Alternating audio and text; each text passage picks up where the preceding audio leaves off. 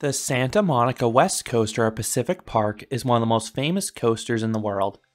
While many people may not know it by name, there's a good chance you've seen it. This coaster made its way into Grand Theft Auto, and it routinely uses the backdrop when introducing Los Angeles for a sporting event. Some famous coasters such as the Coney Island Cyclone absolutely live up to the hype. But is West Coaster as good as its fame suggests? Find out in this review. Santa Monica Pier opened in 1909. The pier was previously home to two wood coasters, but the amusement park closed in 1930. There was a stretch when the pier's future was in doubt, but in 1996, Pacific Park opened. This is a small 2-acre amusement park, and from day one, the signature ride has been West Coaster, a family coaster built around the perimeter of the park. This was one of the first coasters built by Morgan Manufacturing. This Californian-based amusement ride company had been building amusement rides and trains since the mid-1980s, but they didn't enter the coaster market until the mid-1990s. West Coaster is one of the most over-engineered family coasters out there. If you've ridden any of the Morgan hypercoasters, West Coaster looks very similar. You have the same thick track, large supports, and bulky trains, just this coaster is a fraction of the size. But I think this ride looks really good. I love how it interacts with the rest of the park. It adds so much energy seeing the drops above the midway, and the helixes wrapping around other rides. This coaster once had red and pink track, but was painted yellow in 2005. And that's the color scheme it has kept ever since. This coaster really pops against the usually blue and sunny SoCal skies. That's especially true when you're watching the coaster from the beach. Post-COVID, the ride also received some theming. Leaning into the pier's location at the end of the famous Route 66, this ride was themed to cars, albeit lightly. The vehicles are now painted red and look like retro automobiles. Then the station is filled with license plates from all 50 states, which is a really nice touch. Pacific Park offers all-day wristbands or pay-per-ride options. If you go with the latter, each ride in this coaster will cost you $10, although you get 2 laps with each ride, so you're more or less paying $5 per lap, which is a lot more palatable. For much of this ride's life, it operated with a single 5-car train. Each car is 3 rows of 2, so the train can seat up to 30 riders. However, there was a short time when it operated with just a 4-car train. I'm guessing that was maintenance related because the park is open daily, but I don't know for sure. I have only ridden this coaster with a 5-car configuration. I've only visited Santa Monica Pier on weekends, so the pier has always had a good crowd, but I've never had to wait too long for West Coaster. Maybe it's because I go towards the end of the night. I believe a full queue only takes 20-ish minutes, but honestly, I usually have a different problem with this ride. It's often not busy enough. This ride is usually loaded front to back. I think the back row offers the best ride experience because you actually get some nice airtime on the drops. But you usually cannot sit there unless you have a full train, so if you see an opportunity to get this row, make it a priority. The trains are identical to those on the Morgan hypercoasters.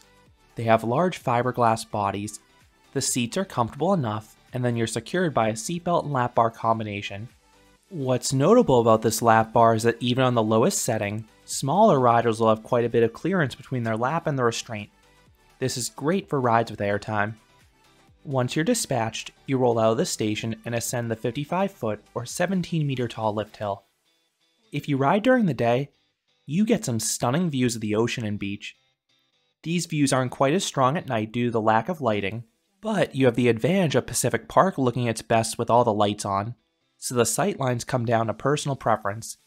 Do you want to maximize your view of nature or the amusement park?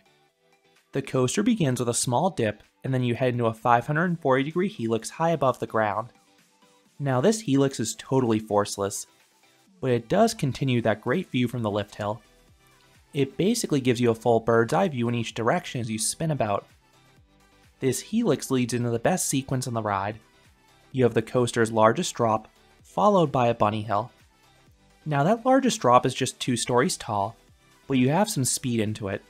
So if you're in the back car, you get some unexpected airtime.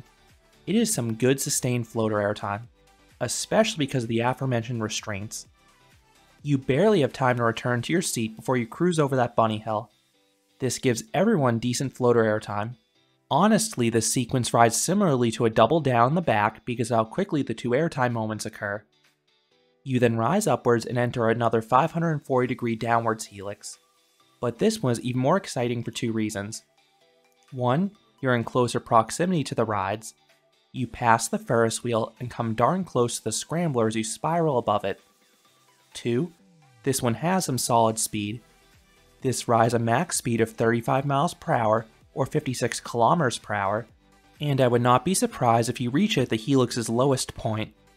While this maneuver has more speed than the first, it is similarly weak in the force department. It again is about the visuals. Now, the exit of this element has a really sharp valley though that offers a rapid jolt of positive Gs. You then twist upwards into the station, which offers a decent pop of airtime for those sitting towards the front. You then come to a stop. The operators then ask everyone who wants to stay on board. Most people choose to, especially because they paid a hefty price to ride anyway. But occasionally, someone will ask to be let off. You then get a second lap, which rides identically to the first one. West Coaster is just 1,300 feet or 400 meters of track, so that second lap really helps this coaster feel like a more complete experience.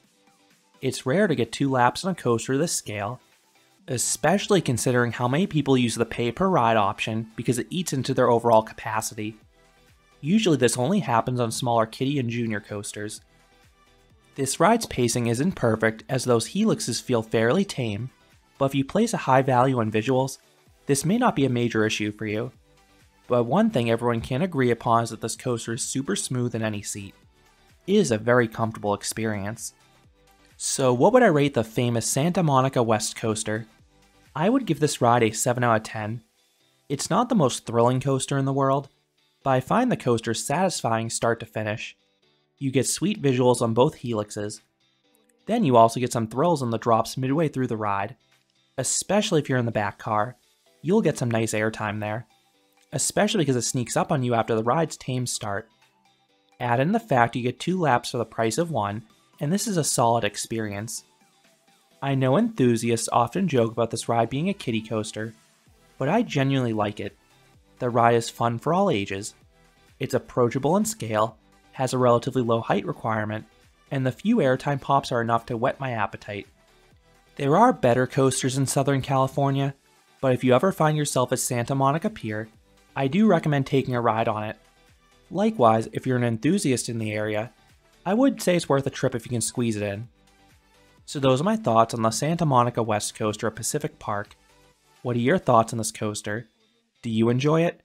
Or do you find it a lackluster experience, especially given how famous this attraction is? Let me know down in the comments. If you enjoyed this review, I would appreciate it if you gave this video a like, and you considered subscribing, because there'll be a lot more roller coaster and amusement park videos here at Canopy Coaster. Thanks for watching.